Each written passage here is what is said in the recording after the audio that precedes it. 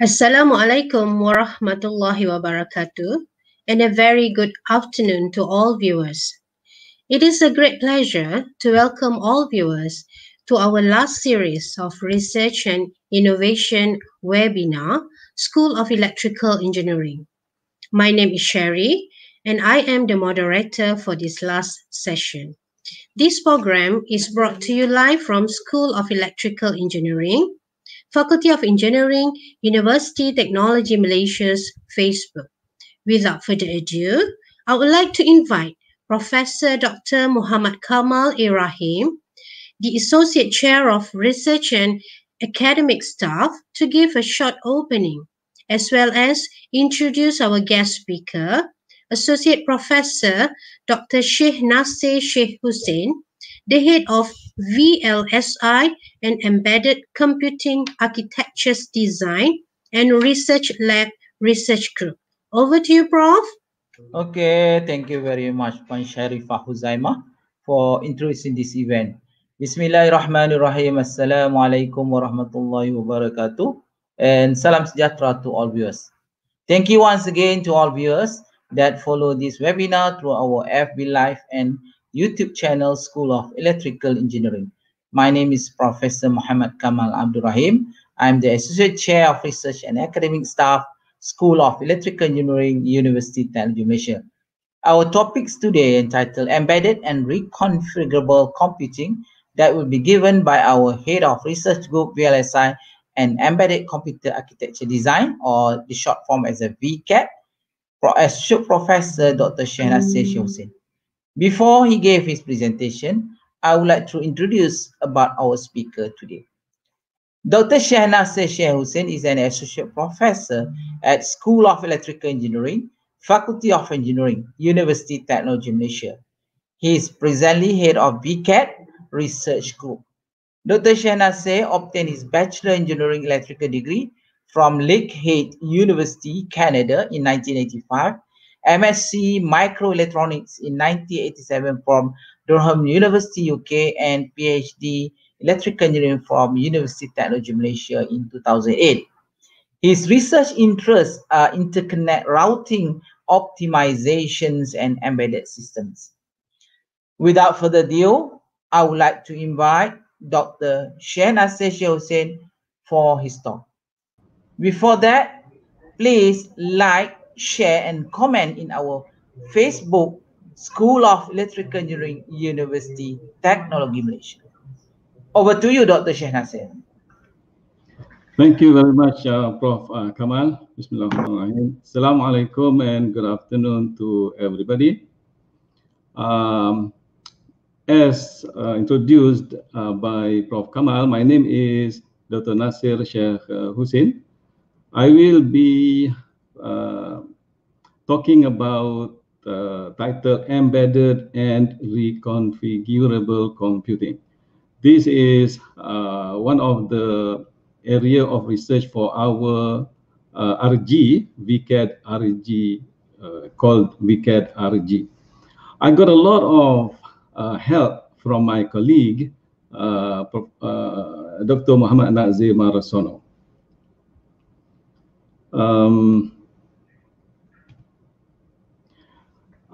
What I will talk about today is first very brief introduction about the state-of-the-art computing, and then I will talk about computing basics, and then I will go to the main topic of what I'm going to talk about today, which is domain-specific computing.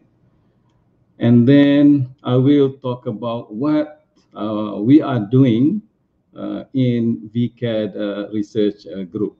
And then I conclude with some challenges faced by this reconfigurable computing. What are the hot topics in tech these days? AI and analytics, of course. So the AI intelligence are everywhere. Computing technology, deep learning, use massive AI, of course, deep learning, And these activities are supported by tech and consumers, companies. We live in era of IR4, where manufacturing is transformed through adoption of new technologies. So a lot of new technologies. Too small for me to, I need to, okay, for example, 3D printing, cloud technology, virtual and augmented reality tools. So these are the new technologies industry are using, IR 4.0. IR 4.1.0 was about steam engine, 1700s. Consulting firm Gartner released their predictions for tech trends that affect people and places where people live and work. They choose these 10. If you search other consulting companies, they choose different trends, but more or less the same. Maybe the branding, the category is slightly different. So I just show some highlights. By 2022, application integrations delivered with robotic process automation will grow by 40% year on year. So highly automated in the manufacturing industry now. By another example, by 2023, there could be more than 20 times as many smart devices at the edge of the network as in conventional IT roles for in category empowered edge. So I will not go into detail the other 8 categories, but conclusion is it will affect us and also our workplace and our living space. I would like to introduce some basics of computing now. We can view computing to be performed by a single processor in so-called stored program model, where executions are scheduled in time, thus temporal computing. So that's one way of viewing computation. The other one is I categorize as spatial computing, where many processors are utilized in parallel to expedite computation process. For this combination, spatio-temporal system, we need to balance the algorithm versus architecture. For example, we need to decide which functions to be done in serial, which function can be parallelized. We need to probably invent new microarchitecture to facilitate this implementation, which require technology advance.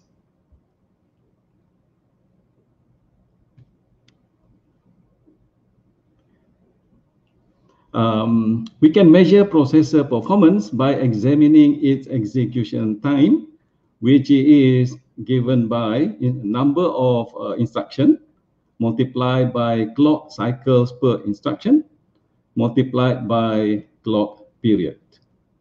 So from those 3 parameters, we can see that performance depends on number of instructions, number of clock cycle per instructions, which characteristic of algorithm. The more complex algorithm, of course, require a lot more instruction counts. Besides the complexity of algorithm, programming language that we choose to implement the design also affects these parameters. The compiler also affects those parameters. And of course, the instruction set of the processor itself affects the computation time. Unfortunately, processor performance is stagnating. One of the reasons is the slowdown of Moore's law, and the other one is, which is more current, the other one is Dennett power scaling, which ended about probably 10 years ago. What is this Dennett scaling rule says thermal, the current technology cannot tolerate the thermal requirement anymore. The processors will dissipate too much power. So the consequence is, even if you have many cores, but if they are too hot, they cannot be utilized. This is called dark silicon. You have the processor, but you cannot use it because they are too hot. You have to turn it off. So some limitations in microarchitecture techniques, limited instruction level parallelism per basic block.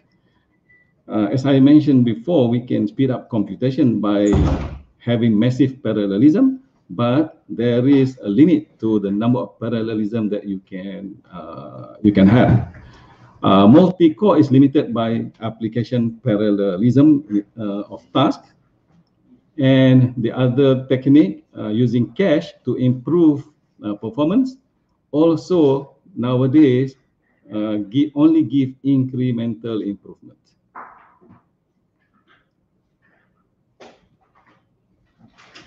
We can see in this graph that processor performance increment is slowing down. So you can see that in 1980s, about 52% per year speed of computing power. But for the last years, only 3.5% per year improvement. So not much performance improvement anymore lately.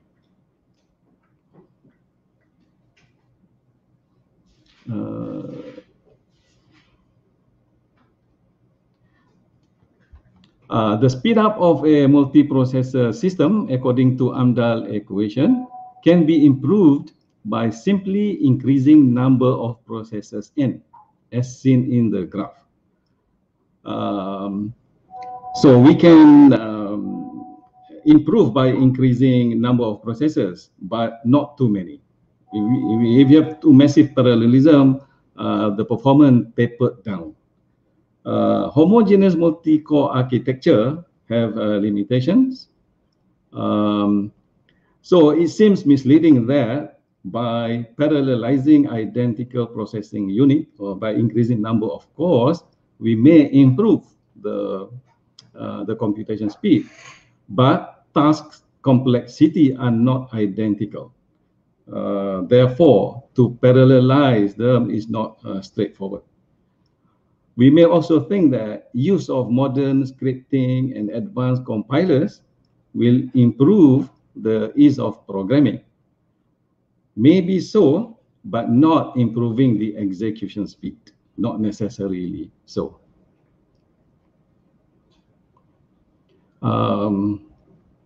Computing applications are increasingly intelligent and massively connected. These applications require both speedy computation and massive data transfer, thus communication overhead. So, as I mentioned, parallelizing processors not necessarily solve our problem. So, what do we have to do? So, we have to be more specific, meaning domain-specific computing. You cannot have a general purpose, wide-ranging applications. You better design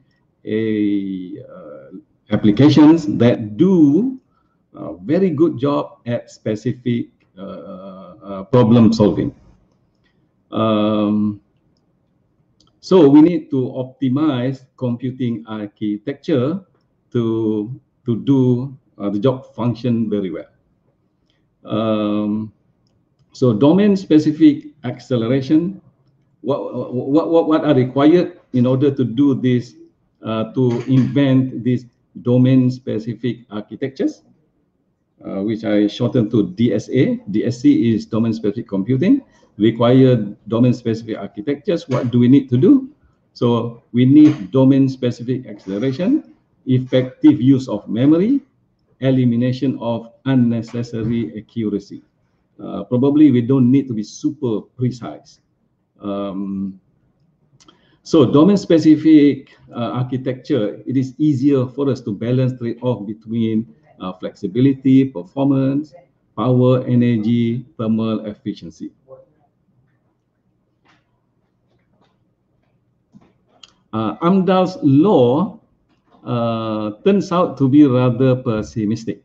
Actually, increase in problem size gives rise to more opportunities for parallelism, hence more speed up with more processors or cores. Somebody else more optimistic, Gustafsson Gustafsson from IBM. So he gave a new formula which indicate, yes, indeed, we can speed up with larger number of processors. The reason, okay, because parallelism increases in application when the problem size becomes bigger.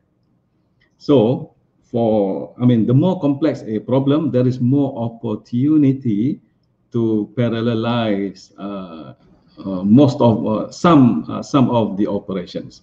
Thus, with opportunity for more parallelism, we can use more number of processors to speed up our computation. Rather than trying to parallel as much operations as possible to obtain performance energy efficiency, DSC should focus more on domain-specific customizations.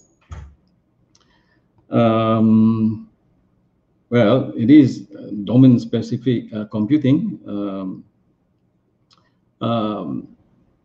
So, in order to do that,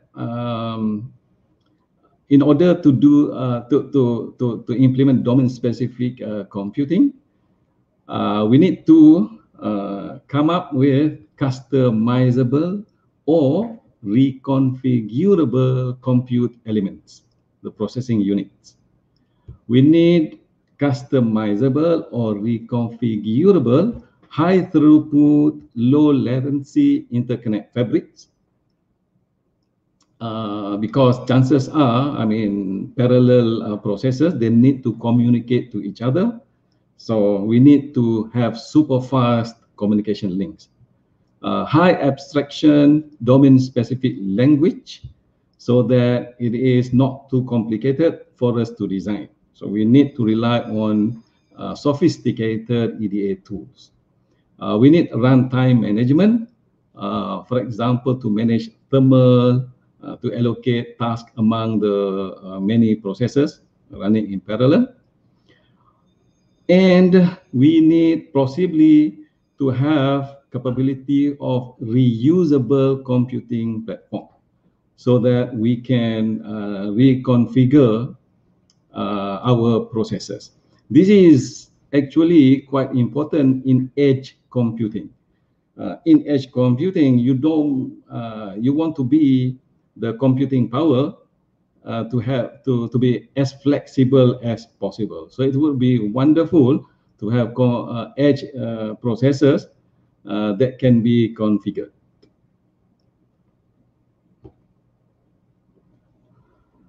ASIC implementation for DSA is not viable due to Moore's law economics.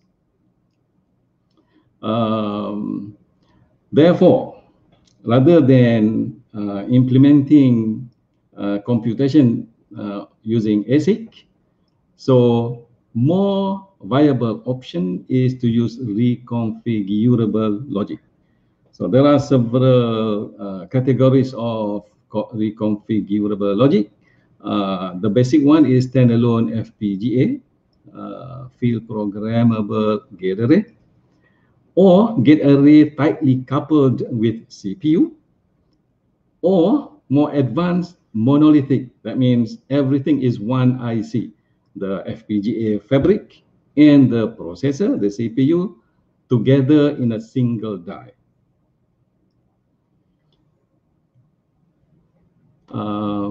What are characteristics of FPGA?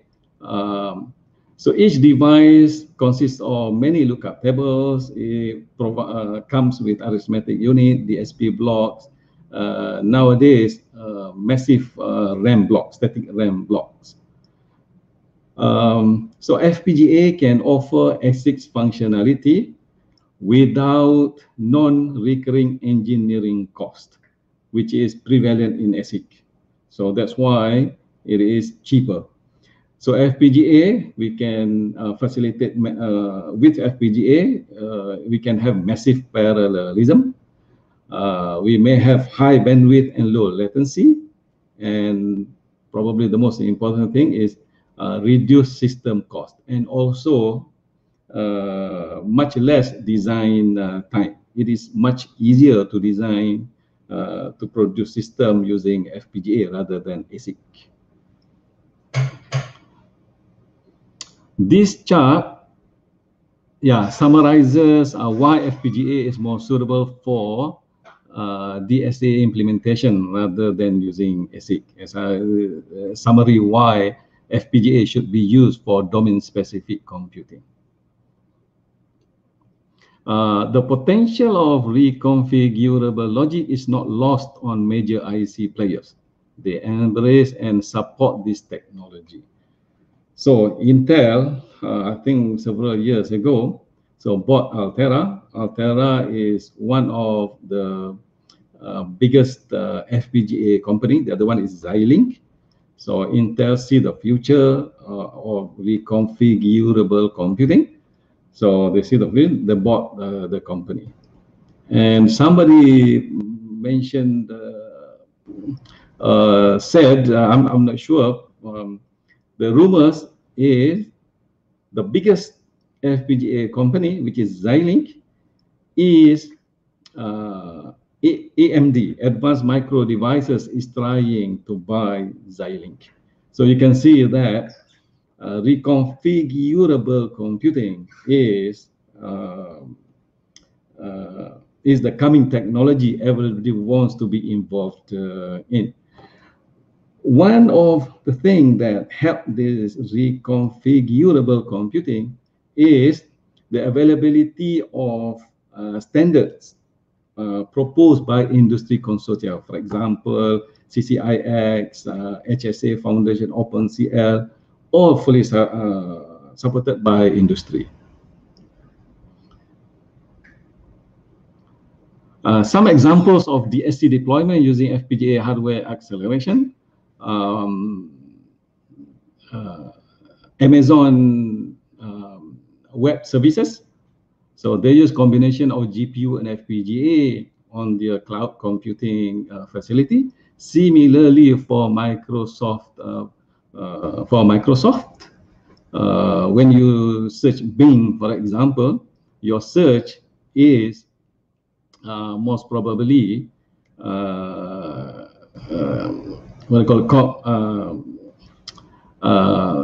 evaluated by FPGAs running on Amazon on Microsoft Cloud, CERN, and also other projects. In this case, Noctua at Paderborn University.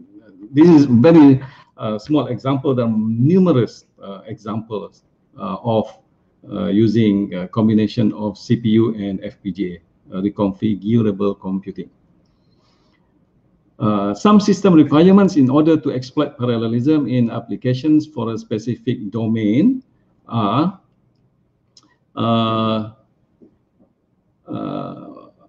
include processes for reprogrammability and maximum device reuse. We cannot have purely accelerators without some processors. So the best thing is to have both processor and accelerators working together. We need to use memory bandwidth effectively. For example, we may need to use user-controlled memory access rather than simply use cache. Flexible and fast on-chip interconnect, as I mentioned previously, and sufficient to use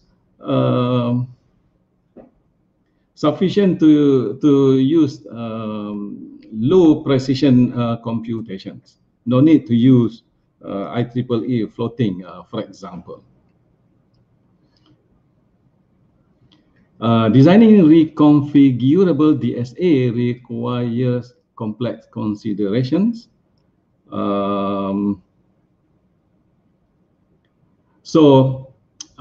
Because as I mentioned,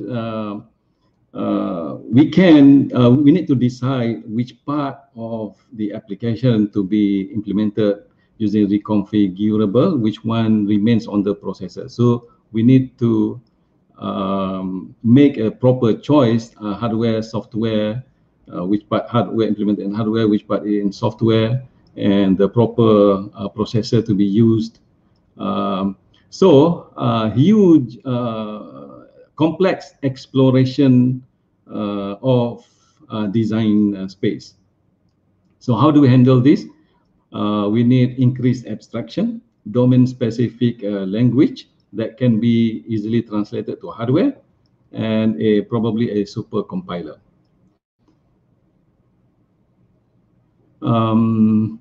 Designing complex hardware is not easy, to put it mildly, and especially daunting to non-hardware programmers.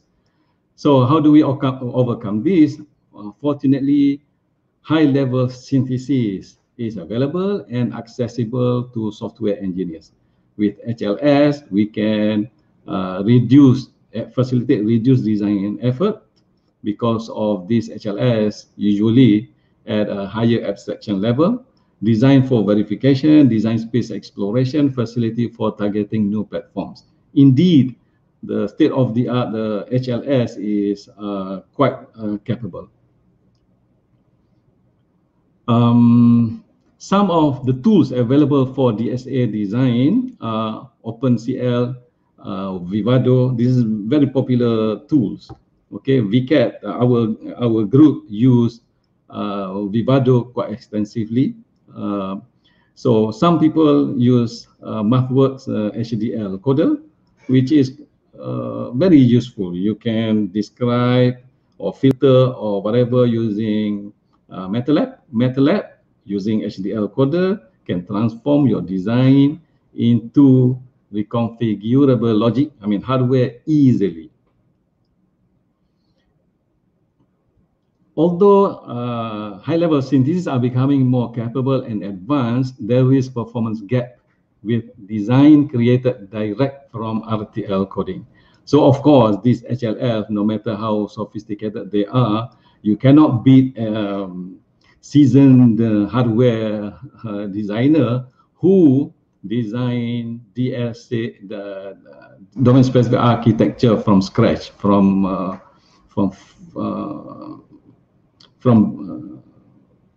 use at RTL level rather than HLS. But as I mentioned, HLS is reliable enough to be trusted. But if you super performance, higher experienced engineer to produce a better design at RTL level.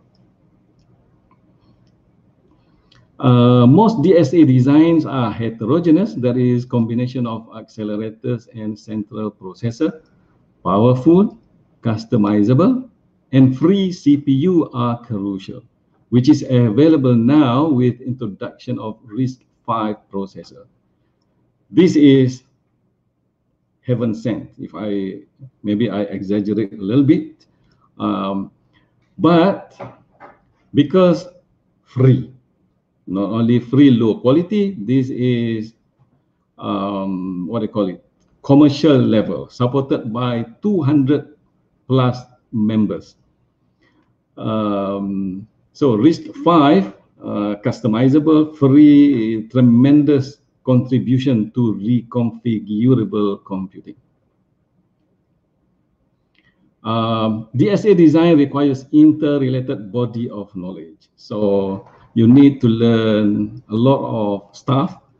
You need to know in application domain, algorithms, language of design, compilers, tools, architectural principle, implementation technology, and each layer is not easy.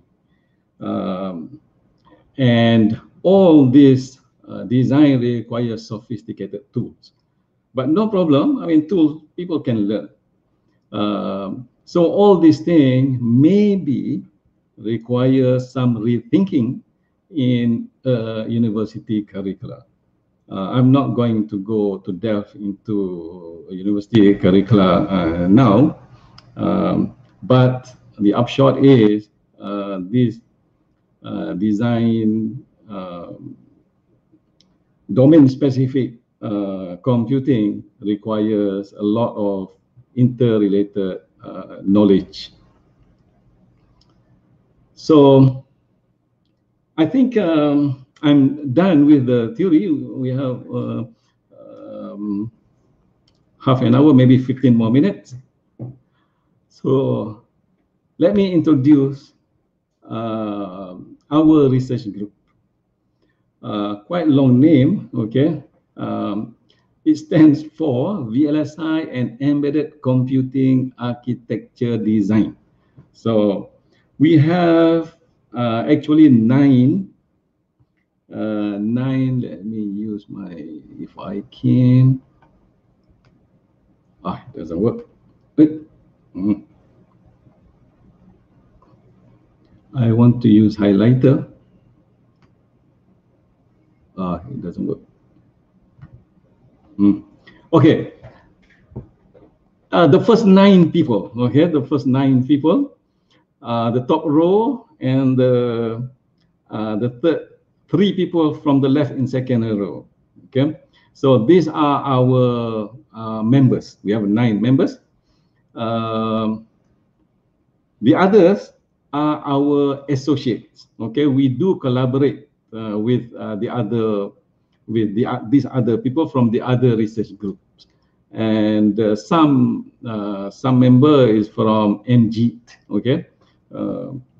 So we do collaborate, and we welcome research collaboration from other groups. As I mentioned, we do have experience on implementation of applications. So if you have some wonderful applications, probably we can discuss on how to implement your algorithm. So these are graduates and alumni. Not all, some because we don't have pictures, so we do not include. But we do have quite a lot of graduate and alumni. So the second last part is, I would like to take this opportunity to discuss our research activities. So we do, our members do works in analog mixed signal, VLSI and ASIC designs, domain-specific custom computing, stochastic computing, heterogeneous many-core SoCs, reusable computing platform. So I will go into, if time permitted, maybe I have probably 10 more minutes to go through some of the projects in detail, if we have time.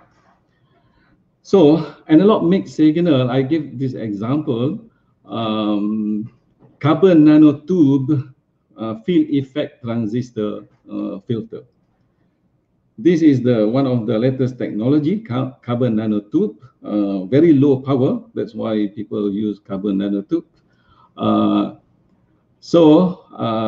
In this project, led by Prof. Abu Khari, the design the process was 16 nanometer, 0.7 volt power supply, and this all-pass filter in this example is tunable between 2 to 40 gigahertz. So this is one example of analog design that we do. I don't have slide, but other analog design that we have designed and sent for fabrication to Silterra. Silterra is the where we manufacture, where we can send our VLSI or analog design for fabrication. So we have fabricated low noise amplifier. We have fabricated filters. We have designed and fabricated active and passive inductors. We also have fabricated mixers.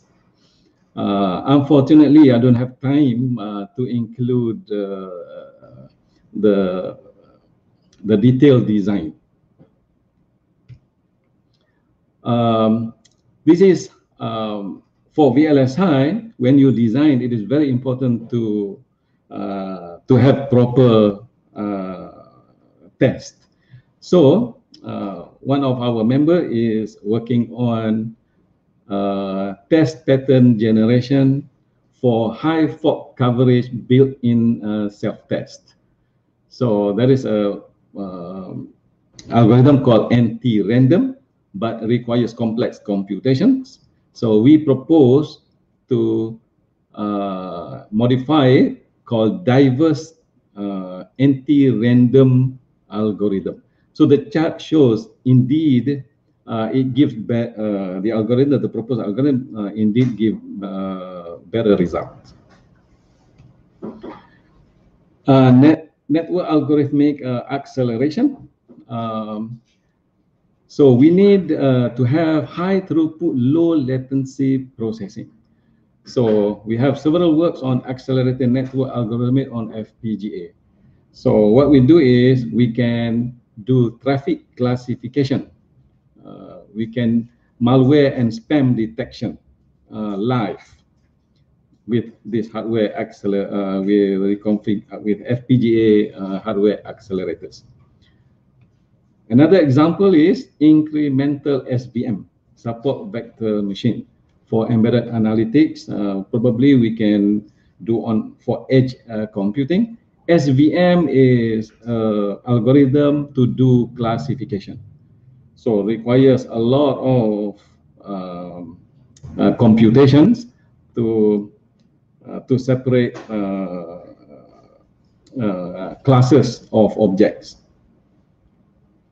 So we are doing in hardware using FPGA, of course. Obfuscated computer virus detection using machine learning. Plain virus is easy because people can use database to detect. But sophisticated computer virus, they are quite intelligent. They change their behavior or appearance or instruction or whatever to hide from database.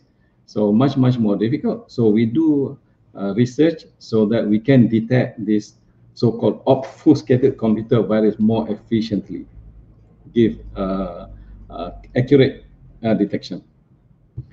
Network on-chip interconnect, as I mentioned, as I hinted, massive parallelism. So we may have, for example, 64 cores. So how do you interconnect those cores? So we need to have proper interconnect architecture.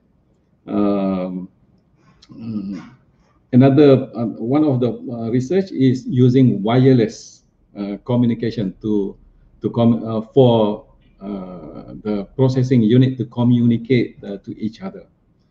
So we have experiment on efficient wireless for data transmission between multi-cores. 40 minutes. Application and task mapping. I think I'll take 5 more minutes. Application and task mapping. So for multi-cores, we need to allocate the job for each core efficiently, so that everybody are busy. We don't want to have the situation where you have 64 cores, but only 2 cores are doing the job. The other 62 are doing nothing. Okay. Ideally, all 64 cores do some jobs in parallel, so that everybody work together to have fast computation overall. But how do you distribute the task is not easy. So we did research on that, on how to do task allocation. Hardware virtual platform for multi-core SoC. So when you have many cores, there are so many design space exploration. So you don't want to have what you think is good enough, and then you go deep into hardware, and then you check the hardware, and then it doesn't work, and then you do your work again, and then configure your hardware. So what we want to do is, rather than test on the hardware right away, so we have a virtual simulator. Okay, so simulate on the on PC first, using, of course, the appropriate tools. After give performance, then only then you test on hardware, and hopefully your hardware is as good as what the simulator suggests. So we have a hardware virtual platform. Actor-based data flow. So again, there is a language called CAL data flow modeling. This is high-level abstraction, so that we can design hardware much more easily. CAL is based on signal flow graph, so you need minimum hardware knowledge. You just describe your operation using a graph, and then the CAL tool, CAL tool, will translate your description into hardware implementation. We have successfully designed JPEG encoder using this method. Hardware transactional memory. So as I mentioned, many cores, so they usually almost all share memory. So how do you design such that there is no contention? When a processor wants to access memory, they get a valid data. So memory management is very complex. So we do investigate this and have some algorithm to ensure the memory are coherent, are valid, so that many processors, when they access the memory, they get the data that they want. Runtime dynamic thermal management, as I mentioned, when processor doing the constant work, it becomes too hot. So for multi-processor, how do you manage so that you distribute the task so that none of the processors becomes too hot? Okay, so before it becomes hot, if you can do that, control the processor so that stop doing it, so that it comes cool down, and then let the other cooler processors take over the job. Thermal management. Fast prototyping on FPGA. One of the thing is we designed a router. Okay, we designed a router because for multi-core SoC, a router is very important. So this router we upload into open course, so it is available for everybody to use. Network processing reconfigurable middle box. So for edge computing, as I mentioned, it is very useful if the device on the edge of the cloud, which is rather independent, can be reconfigured. Can be, for example, doing, instead of one specific job, we can reconfigure. Maybe it can do 4 different jobs. Okay, so it would be wonderful. But how to do that? Okay, with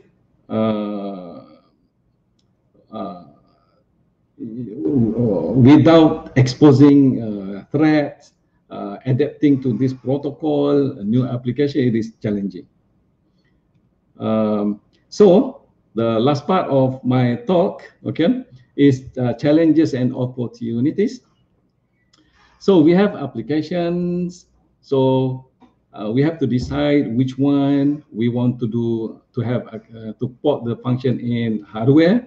So on the hardware side, once we identify the functionality to be done in hardware, how do we do that? Okay, and then how do we design the functionality in hardware? And if it requires several hardware, how do we connect them? Okay, so when we successfully connect them, how to program the hardware and make sure it works with the processor. And when everything works, how to measure success. It works but become too slow, so useless. Hopefully, it become much faster, integrated together. Processor, hardware, accelerators work together wonderfully, give us to a very fast computation. So challenges and opportunities, as I mentioned, technology advance in commodity hardware, open source tools, open architectures. A lot of people do give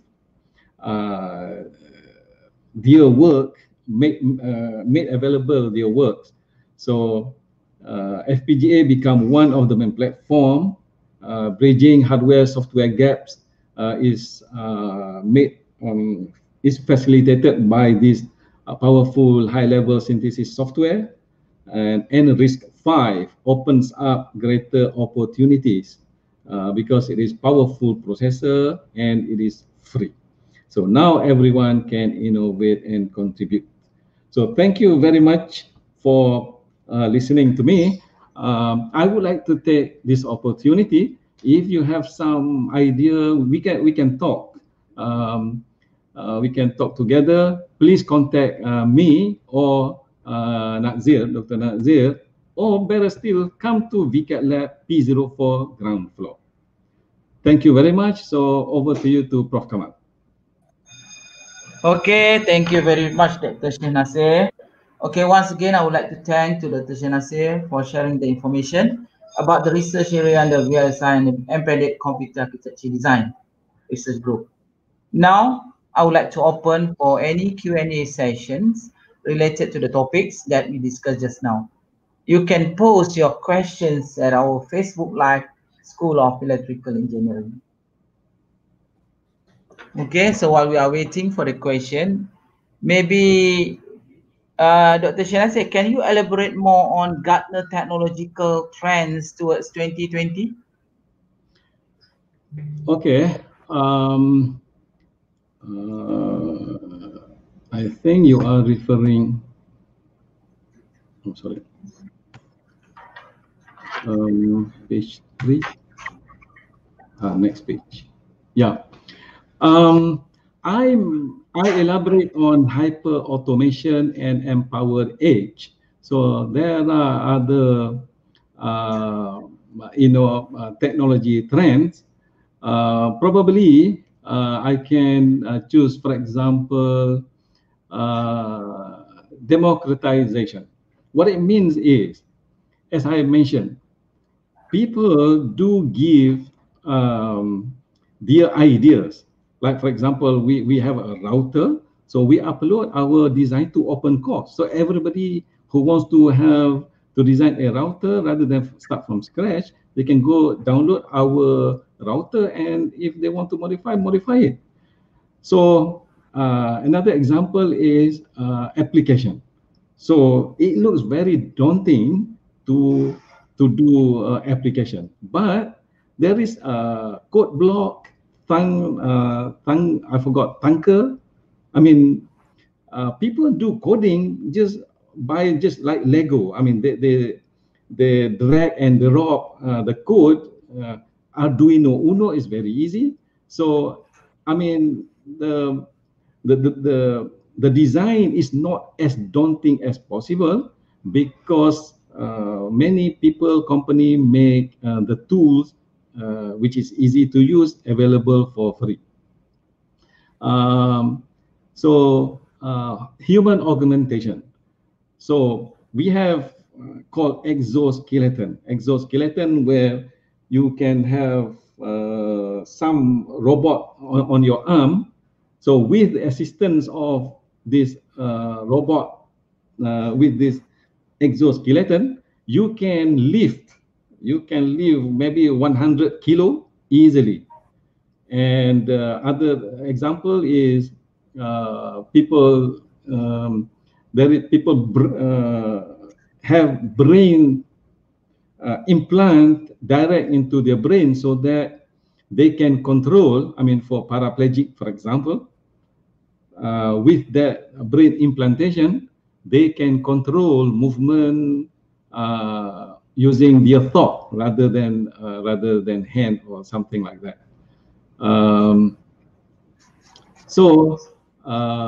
That's the practical blockchain. It is rather what I call it, controversial blockchain, but Gartner give an example for Maersk and IBM shipping company. According to Gartner, Maersk, the shipping container shipping, everybody use blockchain. So when they transport the container, they can track where the container is from, who sent it, who received it using blockchain. So this is, according to Gartner, blockchain is going to be adopted more widely. So we don't have time for other things, okay? So these are the other examples of the trend predicted by Gartner. Okay, thank you. Just one last question. For people who wants to learn how to design and apply embedded system design, do you provide any relevant courses? Yes, that's what I mentioned. If you have some inquiry, please talk to us, email us, or better still, visit us at VeCAD Lab. Besides that, we do offer courses. We have conducted courses for telecom. We have conducted courses. I mean, courses is how to design using reconfigurable computing, basically FPGA. So in order to do that, the most important thing is you need to learn hardware description language, which is the most popular is Verilog language. So we do have a summer school, okay, 3 weeks program teaching Verilog and how to use FPGA to implement hardware design. We also contacted by ILP Institute, I forgot, in Sungai Petani. Oh, sorry, IKM, Institute Kemahiran Mara, something like that. Okay. So we do provide, and we do have all the tools. We do have a lot of FPGA. We have Quartus, we have Vivado, we have Synopsys, we have Cadence. Although this is not necessarily about reconfigurable computing, but we do have all the tools. Of course, what do you call it? UTM has license for MATLAB, so we can also teach you how to convert your design from MATLAB HDL using HDL coder direct to FPGA implementation. So we do have experience on conducting courses. Okay, thank you. With that questions, that's the end of our webinar. Now I would like to pass over to Puan Sherry for the closing remarks. Over to you, Puan Sherry.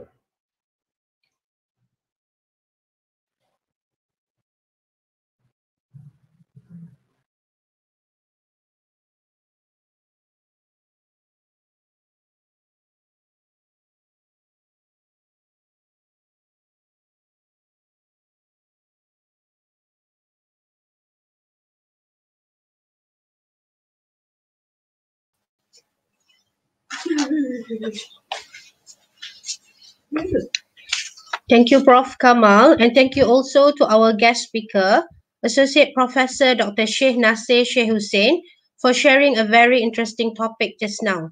Thank you, Doctor. All right, viewers, we are at the end of our session today. Thank you all for taking out time to watch our 18th series of live telecasts. And for those who missed the live session, can always watch the video again in our Facebook. And please don't forget to like, comment, and share our Facebook and videos to your friends and colleagues. Since this is the last session of our live webinar, I will end the show with a thought of the day to ponder of. There is a magnificent, beautiful, wonderful painting in front of you. It is intricate, detailed, a painstaking labor of devotion and love. The colors are like no other. They swim and leap. They trickle and embellish. And yet, you choose to fixate your eyes on the small fly which has landed on it. Why do you do such a thing? All right, viewers, may God bless everyone. Stay safe, keep your distance. And wabillahi taufiq wal hidayah. Wassalamualaikum warahmatullahi wabarakatuh. Thank you.